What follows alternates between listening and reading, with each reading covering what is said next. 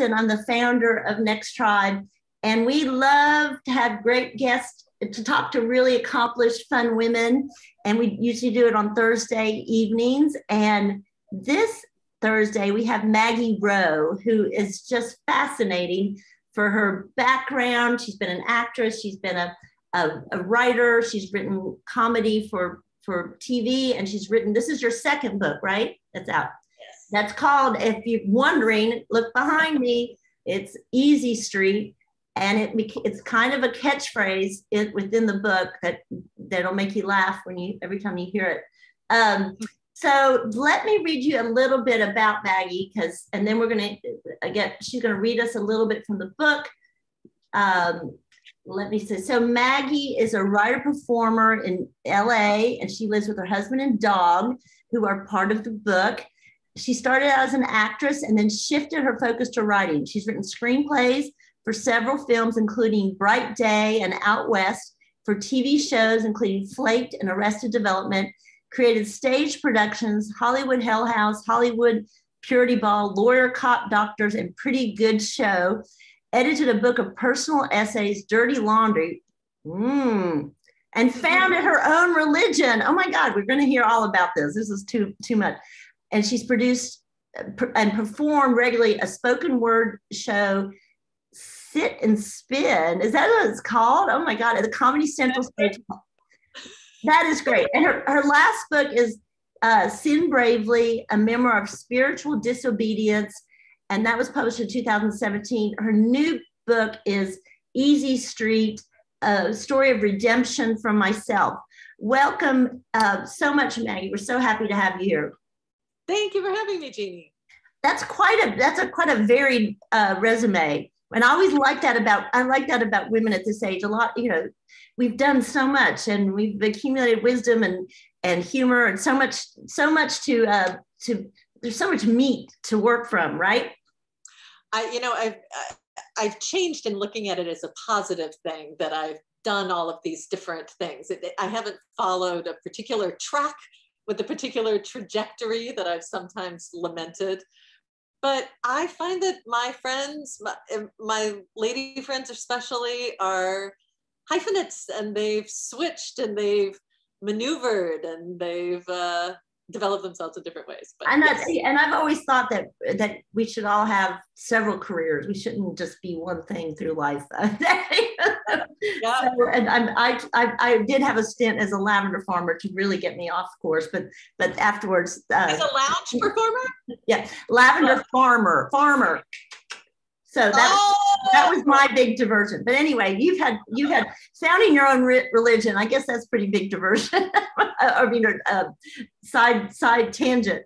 So do you want to start off with reading a little bit from the book, and then we can go from there? Yes. So I'm going to read the very beginning. Just 2 minutes. Okay. So I am not a nice person. I'm going to admit that right here and now. I mean, I look nice. I behave nicely. I do nice things all the time. And the people who know me mostly think I'm one of the nicest people that they know, but I'm not. I do have a nice life, that's for sure. On my well-paved street where famous Southern California sunshine filters down through sheltering sycamores and long-trunked palm trees, where jasmine and birds of paradise bloom all year round. Wait, I will question myself on a walk into town, gazing up through the tropical foliage. Am I on vacation? It can take me a second to get my bearings. Oh no, I catch myself. That's right, I live in Los Angeles now. Even 25 years removed from a Midwestern family's modest Midwestern roots, it takes me by surprise. I guess I'll always feel like a bit of a fish out of water on these leafy, enchanted streets. A nasty fish, as it happens though, because despite these rather fortunate circumstances, I am not content. I am not grateful. I am envious, in fact. And on my daily errands and afternoon musings on the patio by my pool, in the privacy of my mind, behind my mask of friendship and kindness, I cultivate my envy like an exotic plant. Everybody, I am increasingly convinced, not just in Los Angeles, but everywhere in the world is better off than me. I am missing out. I feel on the good stuff, all the good stuff, the real juice of life, that single malt elixir that makes the endless bullshit of being human worth it. And everybody else is slurping it up right in front of me. You might ask why. How could I possibly not be pleased with a lovely Los Angeles life on a lovely street with palm fronds and flowering jasmine swaying in the temperate breeze? I ask myself the same question a lot. Well, that's a great start. And I think it's funny because I read a lot of memoirs and stuff, but people don't necessarily admit to being not nice. So why did you decide that? Why did you start out with that? Well, first of all, I think envy of the 7 deadly sins is the one that people are least likely to admit. All the other ones have some sex appeal, they get some glory, they get some press, but envy, that's the sniggly little it's true. That's a good point. And why do you think that is? Because it is, what does it say about us if we admit to being envious? I think it is what makes us feel smallest, to admit that in our secret, darkest selves, we want what somebody else has. Like, that's worse than wanting to kill them or eat them. but how can you be in LA and not feel that? That's what I want to know. I mean, I feel like it really, like, talking about the leafy, I just feel like it is everywhere in here, and socializing is connected with networking, and you read what people are making and the trades and what deals they got. And I really did find myself, after living here, really getting into that thing of just every time I met somebody, sizing up how I ranked in the hierarchy. And the impetus for this book was even before I had my mental health crisis, and even before I became one of the main characters in this book's legal guardian.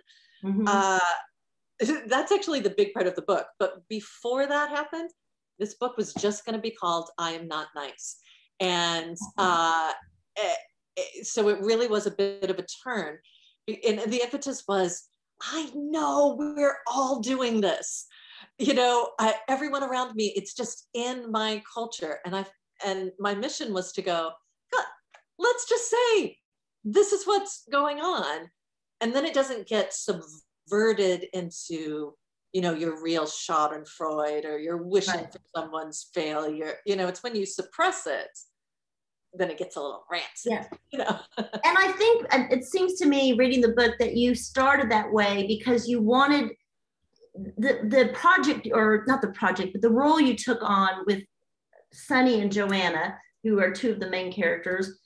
I guess you wanted to make sure people didn't think you were writing this as, look at me, I'm so great, or whatever. Was that part of it?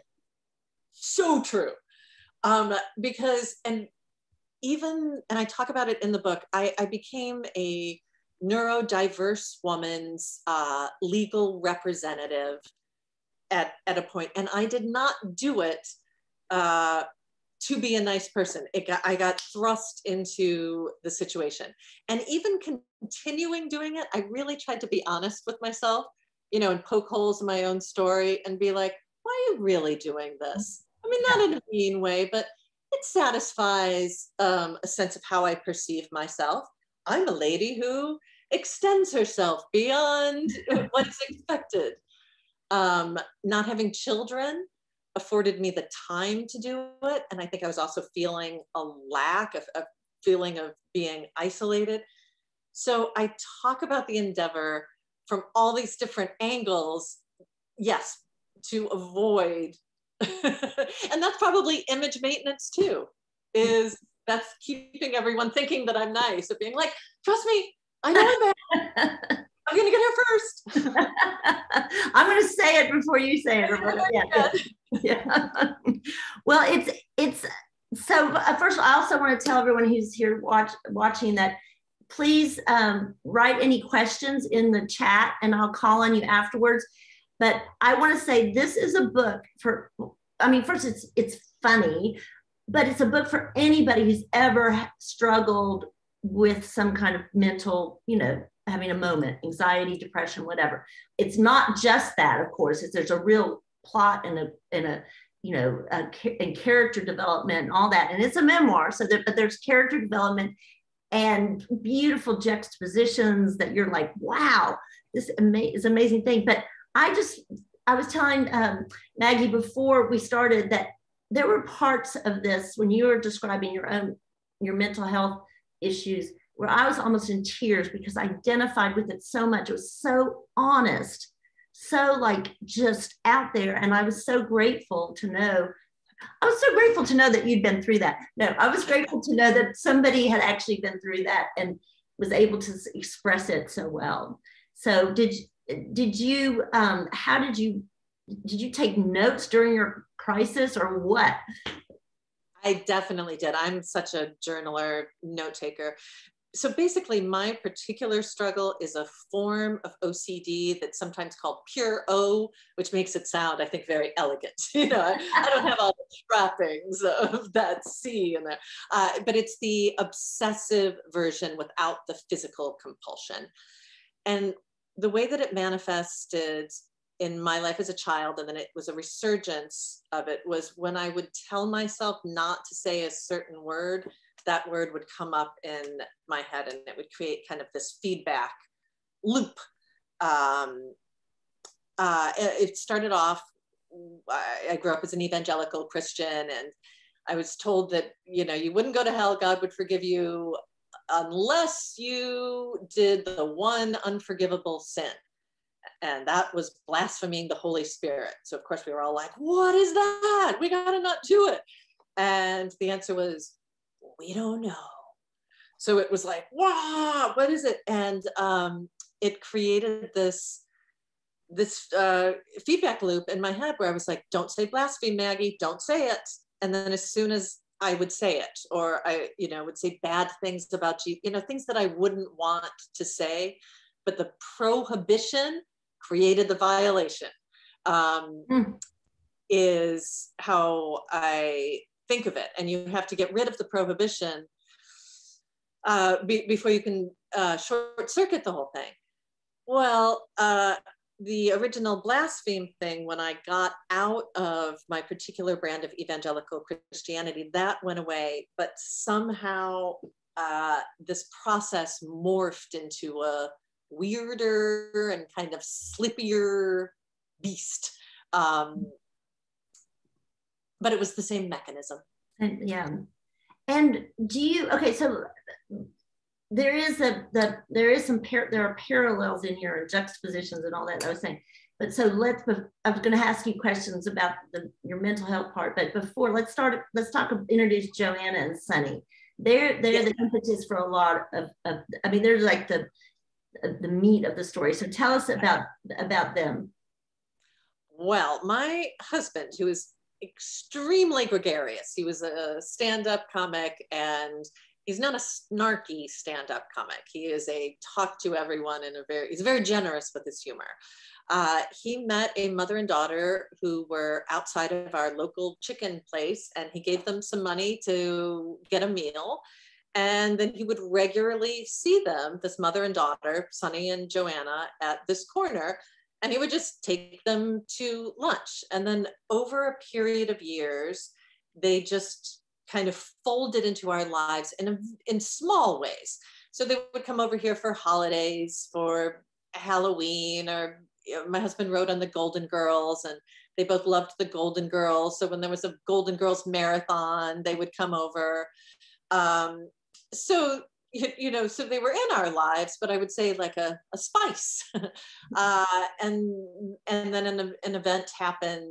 It's not like it's the mother dies, and when she does, the daughter doesn't know anybody except for me and my husband. So we are in the position of becoming a caretaker for a woman who has not taken care of herself in the past.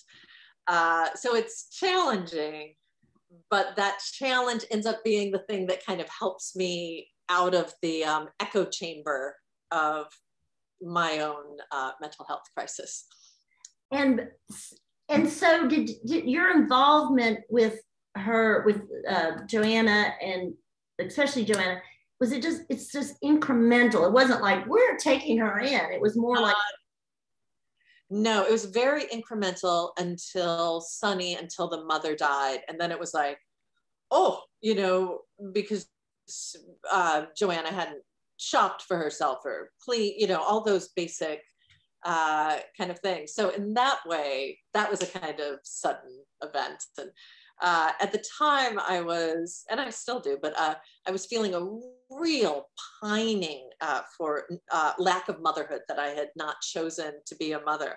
And so there's some comedic irony in that I don't get this bouncing baby girl. I get this older woman who, and this is a little comedic angle too, is in love with my husband, Jim. Yeah, she is. She calls him Handsome Jim. And so it wasn't quite the child that I picked, but it was in some ways. Right. You have some great scenes with, you know, mother shopping with her daughter while you're with Joanna, which are just great material. I mean, you know, and real and poignant. But I just wonder, she said, and Joanna even says it at times when you talk about your own, when you finally talk to her about your own mental health issues, she's the one that gave the title, right? She's always like, you're on Easy Street. A Handsome Jim lets you live in his house. And you what? So what I see it as kind of like, okay, the difference, if somebody who can afford treatment, has access to treatments, and has had nurture, you know, a family or a supportive group network, the difference, like, did you ever think by the grace of God or something there, but by the grace of God, when you looked at Joanna? Totally. Yeah, I think we are, because at times we would really seem very close. She repeats words out loud. I repeat them in my head. We're only 5 years apart in age. There was one moment where I was on a real cocktail of psychotropic medication, and I was trying to get her in for an examination. And, you know, I just looked over, it was like, the line is really, really very thin in some ways, but the big chasm is, I know it's a buzzword these days, privilege, but I have always been able to get whatever mental health treatments I've wanted. You know, I've always had insurance. My dad was an insurance agent. So it was a total give it. So, and it's a different situation for her. I had the nurturing of an education. I had 2 parents that were mentally capable. You know, so there's quite a bit of difference. But during this time, it was small at times. Yeah, no, I know. And then what a way to explore. I mean, and it really this isn't a novel. It all really happened. So it's like, it didn't, but what a way to explore that the real impact of mental health, or the lack of resources here. It's right there in front of you. It's happening. And I mean, you were able to find those. I mean, I think the real gift in writing is to be able to combine the just this moving, poignant stuff, but still keep that humor, so you never get too earnest, or that's so hard to do, and you did it. So I'm going to just say thank you. You really, really pulled it off. And I guess one of my questions too is this then a natural follow-up? I didn't read your first book, Sin Bravely. But is this kind of a natural, I mean, a segue from that, because in that you talk about your Christian upbringing, right? And this is kind of like the long-lasting impact of that. It's exactly what it is. Yeah.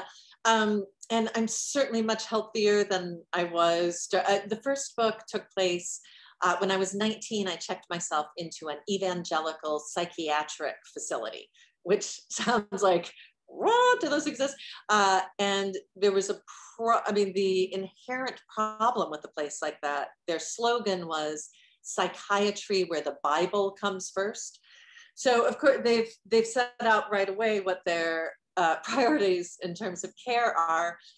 But I also got this wonderful advice from a wonderful therapist, and it's the title of that book, but it's a phrase of Martin Luther's, and the phrase is, sin bravely in order to know the forgiveness of God. Wow. And I had kind of a radical therapist there who said, you got to stop worrying about God forgiving you. The only thing that you're going to do to get out of it, go sin all the sins you want to do. Everything, whatever you want to do, go do them. Which I sort of think of him as an undercover agent in that place. Like in retrospect, I wonder, subversive.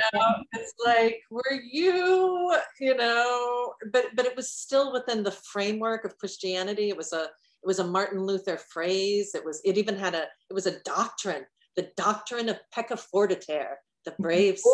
The brave, the brave sin. Yes. Sin bravely. That sounds like age boldly, which is our tagline. Yes, I know. It's exactly what it reminded me of. I was just telling my husband,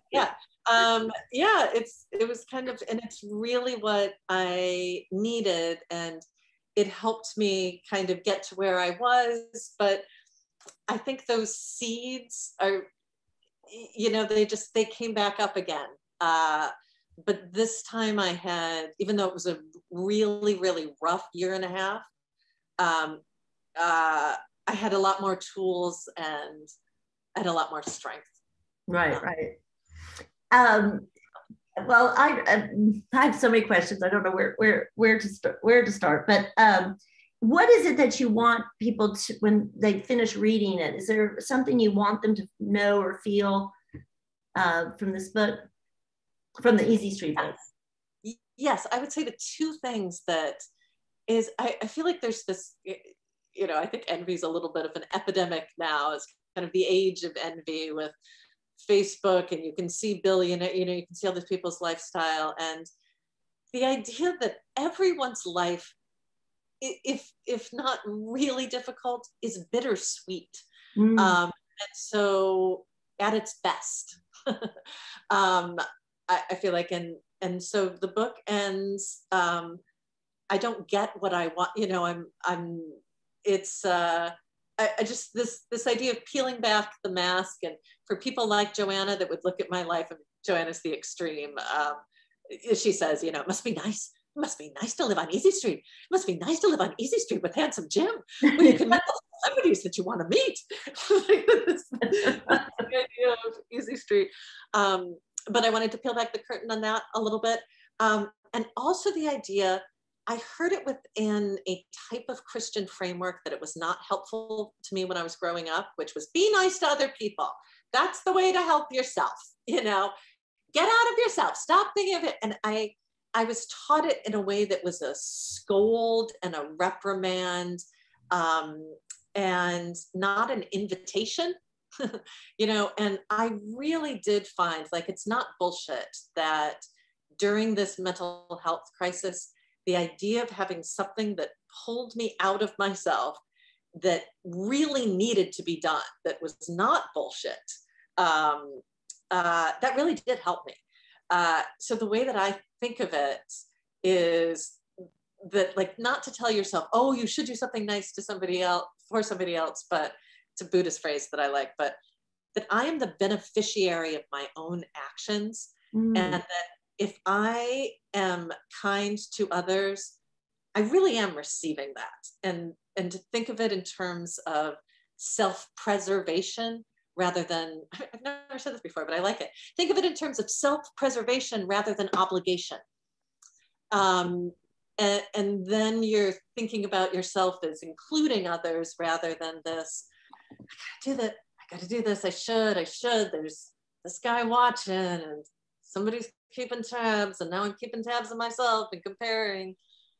Right. I think you make you talk about that really well. Like some of the times where, in my mind, when you're getting these calls from Joanna while you're going through your own thing, I think I get anxious for you. Like, how did you handle that? But then you make the point that it really took you stopped thinking, you stopped doing this, the thing in your head. And I think that's really a beautiful point and a beautiful idea that it's like, like you say, people say that, get out of your own head, but you are actually were demonstrating it, which was nice to see how it works in real life with somebody. So I'm gonna ask Maggie a few more questions about some things coming up, but remember to write your questions. This is your chance to talk to somebody who's written for TV, who's acted in TV, who's written books, who's got a spoken word show, and who started her own religion.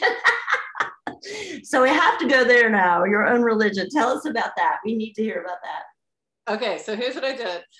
It was a total dilettante move in my mind. Well, dilettante, I followed through with it completely. So I guess in that sense, it's not a dilettante move. But I created a religion called Purisphere. And the name came from a pyramid within a sphere.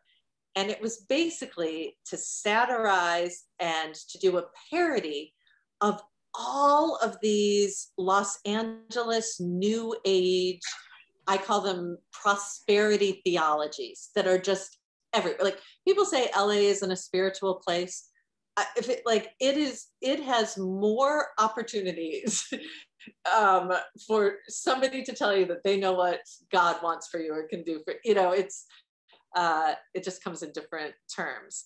So the slogan for my religion was, have you ever wanted something that you did not have? And for a while, me and my partner, we passed it off as a real thing. We actually got a little bit of funding to do this as kind of a performance art project. But we made videos with people, and we would go to different events. We went to, you know, some of these like conference of religions, and we would just see like just how susceptible people are to somebody promising you everything you've ever wanted. Right. One of our principles was, we had so much fun. We had a whole clothing line. We sold clothing. But one thing we said was, you don't realize, but the universe is your Sky Mall catalog. Let's get shopping. Oh my gosh. Okay, how do you spell pyramid is? Yeah, we have a website too. It is PYRA, like the first part of pyramid, and then sphere, like a sphere. SPHERE. Okay. So puresphere.com. We have 21 tenants, and we had a lot of real followers for a while. And you didn't kind of get a head rush and let the, you know, the adoration get inflate your ego and start telling people to you know, pierce their big toes just to see if they do it. Well, ever since I did this 10 years ago, I've been obsessed with trying to get a television show on the air that is exactly that. Is a woman who starts this thing, and then it starts working, and people start listening to her, and her little slogans that she came up with off the top of her head, people think are divine and healing, and it's like, well, maybe they are. But it sounds great. Oh, that'd be great. It really does. I like the, you know, the accidental, you know, minister or whatever, the accidental L. Ron Hubbard or whatever. Yeah, exactly. You start off small. Yeah. When we were talking before that we went on air about another project you hoped you had wanted to get on air. It's about women in our age group, which is 45 plus. Tell us about that, because that's dear to my heart, that this age group, and I just think we're all so funny, and I wish it would make it on air. This was another pitch. I did manage to sell one pilot, but this isn't this year, but this is another failed pilot. But it was so fun. It's called Queens of the Sea. And the idea was, it was based on a book. There's this new phenomenon where people retire onto cruise ships. So rather than getting a house, you just get a cabin on one of these ships and you sail around in perpetuity. And you got everything there. So the idea was, it was these 3 women who had been friends in childhood and then had prioritized other things, had, you know, picked men and ambition and all these things that didn't really satisfy their soul. And then at 65, they come back together and they're going to answer that hero's call to adventure that they didn't when they were girls. And they're going to do it on the sea in beautiful places. And then they're going to start their own community. I'm just going into my pitch. And they'd have great sex on the high seas. Sex, and they were throwing off bounds of propriety. If this cabin's rocking, we're in rough sea. Exactly. All those love boaty type things. Yeah. Oh my gosh. Well, I would love to see that. And I don't know if we were on air when I was telling you this, but I love when women have lots of different things they've done in their life. And I love that about you. And so tell us a little bit about how you went from acting to writing. And was acting what brought you, like everyone else, to Southern California? I went to graduate school in a theater creation. It was a cross between an acting and a writing program. It was primarily acting. And then when I graduated, I started doing this comedy spoken word show, which I eventually took over, called Sit and Spin. And it's my favorite thing of my time in Los Angeles. We did it for 20 years before the pandemic. And basically the idea was you were telling a 10 to 15 minute comic story about your life where you were the butt of the joke and not somebody else. So it had introspection, you know, it was it was a confessional in nature, but comedic. And that I had a piece that I did in that got me a pilot and different things, but that was my transition. And it was kind of a nice natural transition because I was performing my own stuff that went to writing stuff for other people's stuff. This is a nice natural transition. And do you miss the act? Are you still trying to get any acting jobs, or is that just so far behind you? Even though you look like Katherine Hagel. That's part of the book. But not as pretty. But not as pretty. Yeah, you know what? I'm getting Sit and Spin back up and going, so I'll do that again. But yes, I don't miss any TV or film stuff. Like that never gave me the big rush, but that thing of being on stage, like with Sit and Spin, but with a group of people, there's something really visceral and exciting that I do miss. I'm gonna put some info about it. And you think you will get it up again? Will it be virtual? I mean, will it be able to see it? So my plan is, it's what I was working on today, is figuring out a place to get it up as a podcast, and then it would go along with the live show. So we'd have this backlog because we did it for 20 years, twice. So, I got all these tapes and I'm like, let's get all this stuff out there and have a live component too. Oh, good. Well, we'll want to hear when you do that because we can write about it and that'd be great. I like the idea of it. Lucy has a question. Lucy, do you want to get on your camera or not? Or just ask it. Maybe you've gone. Oh, there she is. Cute Lucy.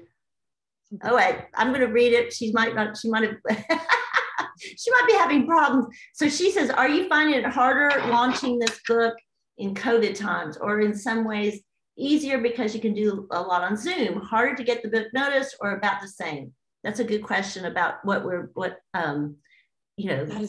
authors. I think with this one, I had a little bit of an easier time as far as getting interest. Oh, because I had a wonderful publicist, Judy Tversky. But also, Judy. There she is. But also because this book had, I think, broader interest. My particular background as an evangelical Christian and even evangelical psychiatric facility narrowed it in some ways. As far as doing events, I miss doing like, oh, well, this is so great to be able to do this, but I would love it even more if we were all around. And like, I really enjoyed doing like traveling to book clubs. Like, I thought that was so fun with the first book, and that's not around anymore. So I don't know that it's hurt the sales, but I do miss the in-person stuff of it all. Yeah. I like performance. Well, I can imagine. I mean, it seems like with your acting background, and she did read the I listened to it on audiobooks because that's what I do these days.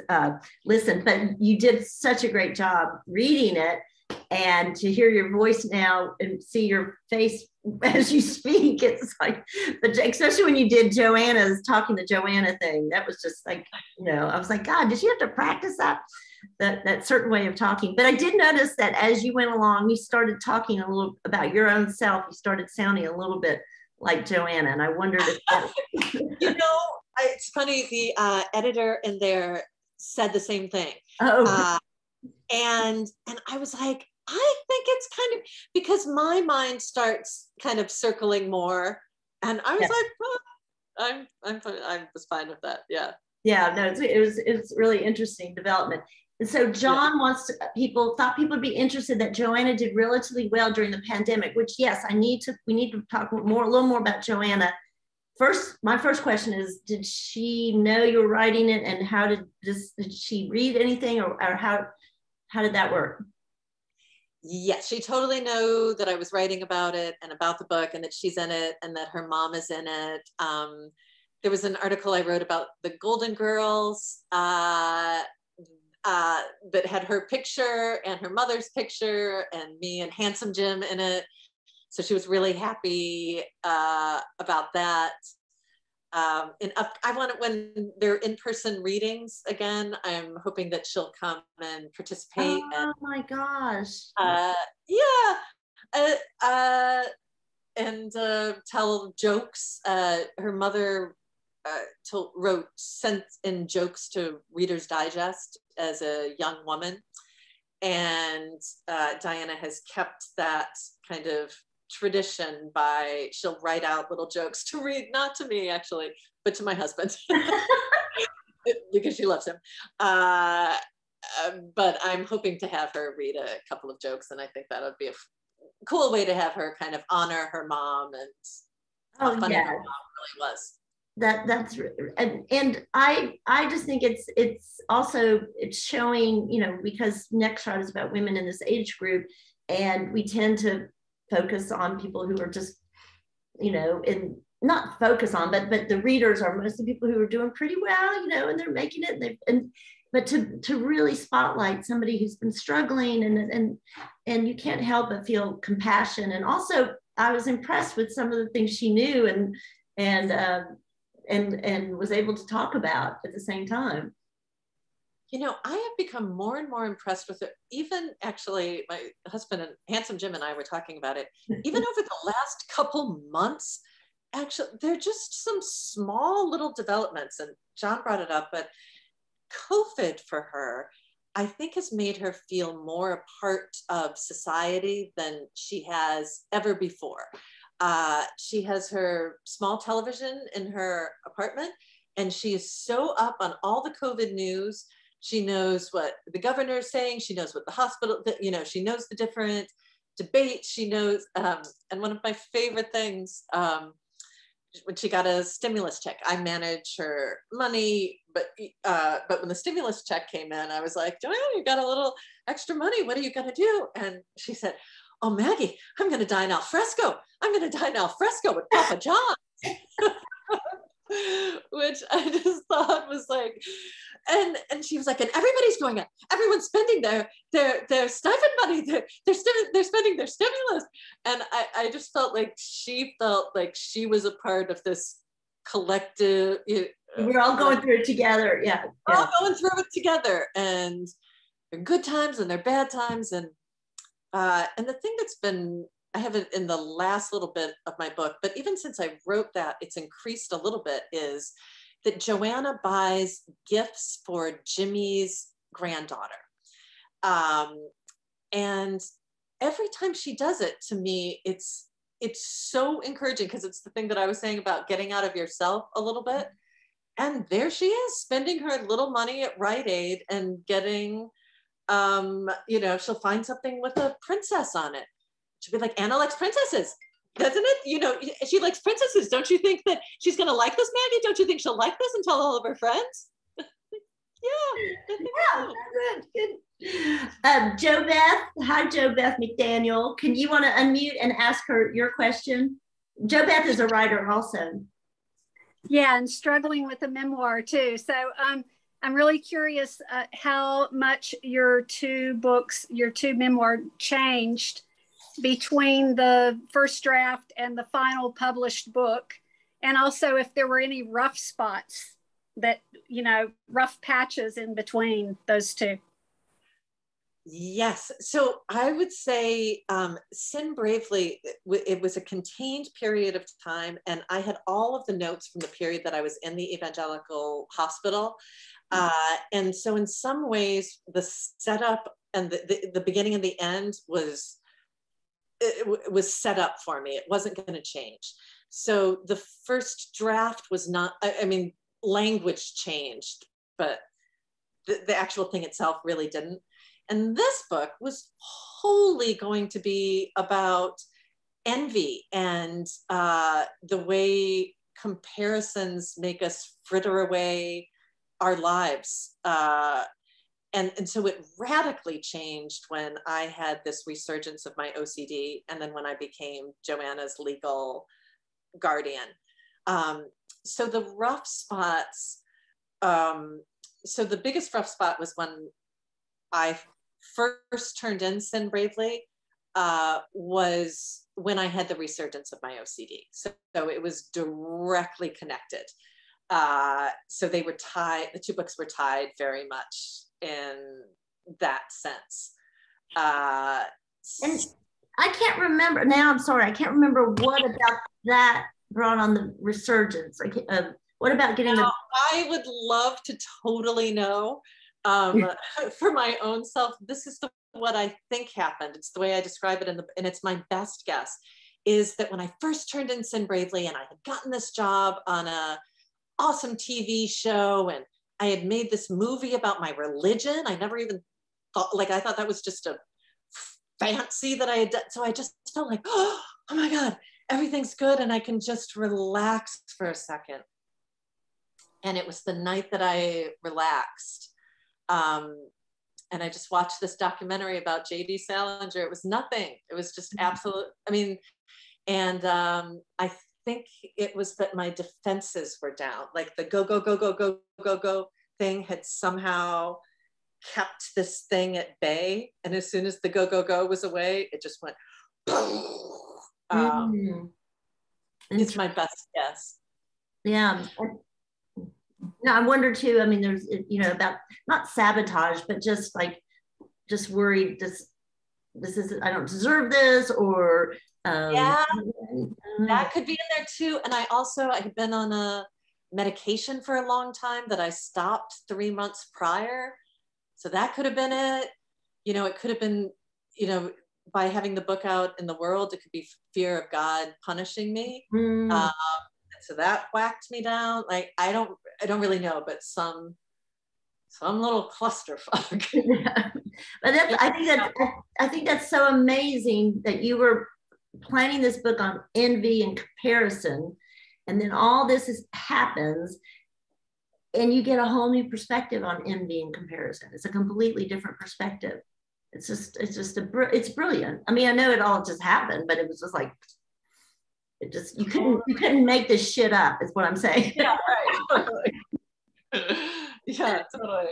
It was envy, not having kids. Yeah, my mind's exploding. Yeah, right. So tell us what's next. What can we look for? We're gonna, if people are here, we're gonna buy this book, because seriously, fabulous writing and an amazing confluence of events that sheds a great light on so many human emotions. But what can we expect next? Well, maybe one of my pilots, maybe a pilot will get on the air. But in the immediate future, I'm starting a podcast with a woman in Wales named Emily Garces, who I connected. She's an ex-born again as well, but she's in Wales. And we're starting, it's called 50 Words for Snow. And it comes from this, old wives' tale that's sort of true, that Inuit languages have over 50 words for snow. So we are hunting around to find words in other languages that English doesn't have an equivalent for. So we're just people from different cultures from all over the world, native speakers and linguists and comedians. And we're just going to talk about what I've learned is a lacuna, which means a gap in your own language. How do you spell that? Lacuna. A gap in your own language. Okay, I'm writing this down in the chat, everyone, because we learned something today, right? Who knew what was lacuna? Lacuna was my gap. That was my gap in my own language. So do you have an example of a word? Oh, yes, so many of them. But one that I love is wabi-sabi, which is Japanese, and it's the beauty of imperfection. We're trying to pick words that we feel like our perspective lacks, and especially in Los Angeles, where I feel like it's about perfection and glamour and being perfect and living up to an ideal. And what about a little something that's broken? I mean, there's so many Japanese ones, but they have one that's even komarabi, which is the filigree of light through the branches and trees above you, that I would never even think about. But it's like, oh, there's some lovely komarabi today. So the idea is to give voice and language to something that is kind of nebulous, and by doing that, create more of an appreciation for it. Love it. And how can we see that? When is that starting, and where should people go to see that? Well, I'd love to send out information to you. We're recording it next week. We're recording our first couple of episodes, and then we're going to see what platform to get it up on. But I'm excited because this weekend was like, we're doing it. It's time for 50 Words of Snow. It's a great idea. It's a beautiful idea. And I love so much of what you're doing. And I think we all can just applaud you for your inspiration and your honesty. Oh my God, the honesty is so appreciated.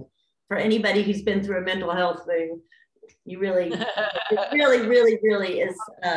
It's just it's so vivid, but it's just that reassuring that you're not alone. I think that's, even somebody was talking about, that's one of the big things we all need to hear when we're feeling down, is we're not alone. So, and Joanna was not alone, which that's a great tribute to you. And even though you don't want to be seen as noble, I think it is pretty noble. So anyway, well, thank you so much to everyone who came. And I should know if there any other questions, but if you want to unmute yourself and just give a little applause and thank you to Maggie for all that she's done. And we'll look forward to seeing what you do next. Awesome. Thank you so much, Jeannie. This was really fun. Yes. Thanks a lot. Bye-bye, everyone. Thank you. That was great. Yes. Bye.